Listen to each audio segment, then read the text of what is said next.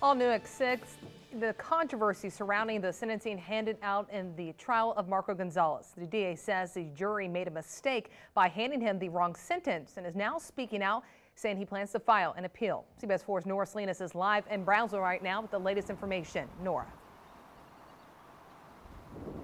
District Attorney Luis Saenz said that after the verdict, he spoke to the foreman of the jury who said that their intention was to give Gonzalez 5 years for each count that he was found guilty of and not 5 years as a whole. And Gonzalez was found guilty on 9 counts of aggravated assault stemming from a police standoff back in 2014. Saenz says the jury did not understand that the 5 years would be served concurrently by state law. The district attorney spoke to members of the Brownsville Police Department this afternoon to explain the verdict. The Brownsville police chief says many are upset by the outcome and does not personally believe justice was served. DA Saenz says he also believes the jury made an honest mistake.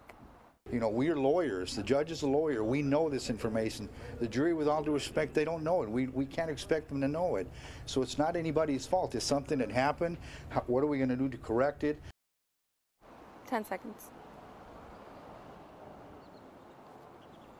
Saenz said he is reaching out to Representative Eddie Lucio, urging him to make a new legislation that would overturn a sentence in which a jury made a mistake just like this case. And we spoke to the judge who presided over this trial. She said she cannot change the jury's decision once it is read out, and she also cannot advise them to make a decision. But she did give us this copy of these documents, which clearly state that the jury can punish Gonzalez from 5 years to life in prison.